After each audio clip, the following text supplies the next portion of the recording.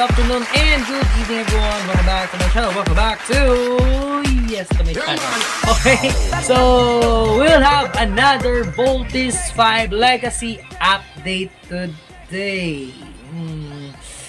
Yeah, the update is a little bit not disappointing. Hindi siya disappointing, pero medyo nakakalungkot na ng konti. But it's okay for me. So, okay, so sasabihin ko muna, and then kung ano yung update, tapos sasabihin ko din sa inyo kung ano yung nafe-feel ko. And yeah, you can write your comments after that. Okay? So, ayan, pakita ko lang sa inyo. Merong update dito galing sa GMA. Yes, at nakita ko to sa isang Voltis 5 page. Okay, so basahin natin. Kung gusto nyo rin basahin, pause nyo lang yung video. So, it's the update from GMA Voltis 5 Legacy. Update, GMA's Voltis 5 Legacy to not premiere this year.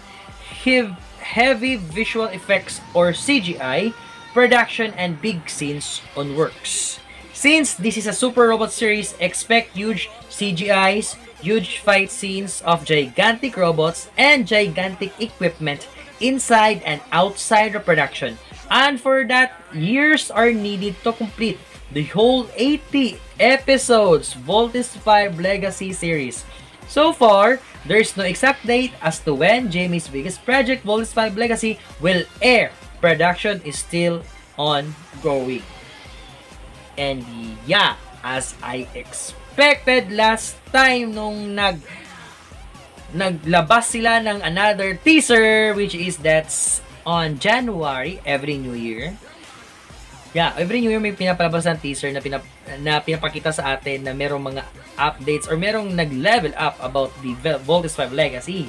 And yes, I am correct from the last time that yeah, hindi natin mapapanood ang Voltis 5 Legacy this year. Marami nag-expect na maybe in the half of the year, may baka lalabas na yan. Pero meron din nagsabi na mga November daw or December. Or maybe early January 2023.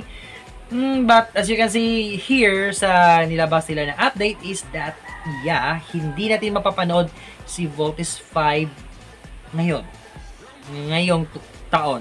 Yeah, ngayong taon lang yung sinabi nila. Pero, ito yung magandang part sa update na ito. Sabi dito is, ginagawa ang heavy visual effects or CGI, then production and big scenes are on works, so we'll expect more beautiful and yeah, fantastic and amazing na mga CGI effects. Yeah, because it's a super robot na series. So expect talaga natin na it really needs a CGI effects or CGI or visual effects.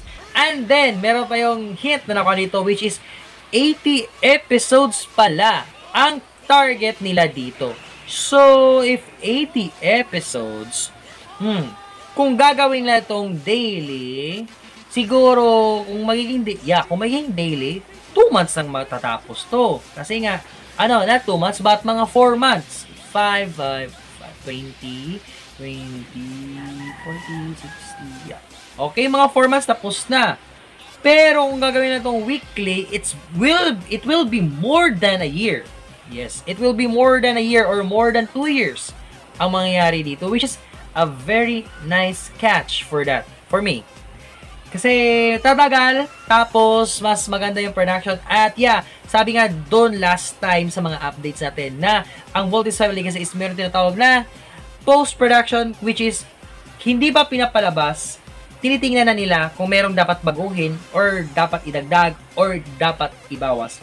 Under sila sa Riot na na CGI and effects na mga company. So yeah, we know that magbibigay talaga ito ng magandang impression sa mga manonood, especially na sa mga Voltis 5 fans. Syempre sa katulad ko din, ang Voltis 5 fans.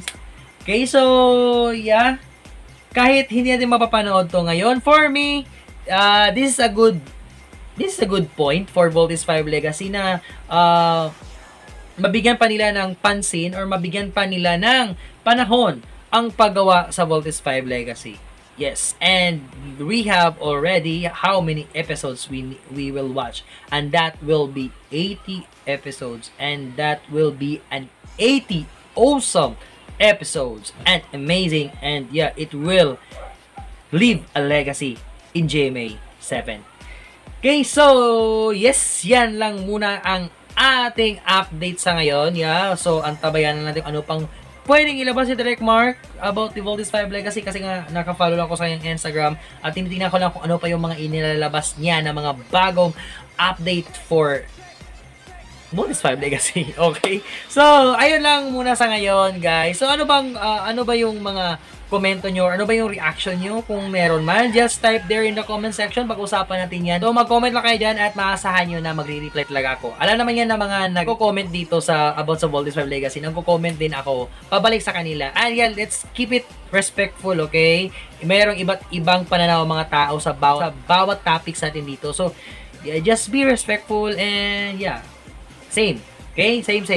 So that's it for now, guys. Thank you so much for watching. And if you like this kind of video, please don't forget to like, share, comment, subscribe, and please hit that notification bell to be informed of my next videos. Okay? So, yeah. Hindi ngayong taon, baka hindi rin next year. Pero, we are willing to wait to have a very great Voltes 5 Legacy.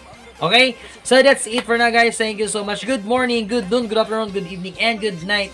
Jake De La Paz signing off. And yeah, Voltes 5 updates, more updates. So bye-bye. Ano nga pala itong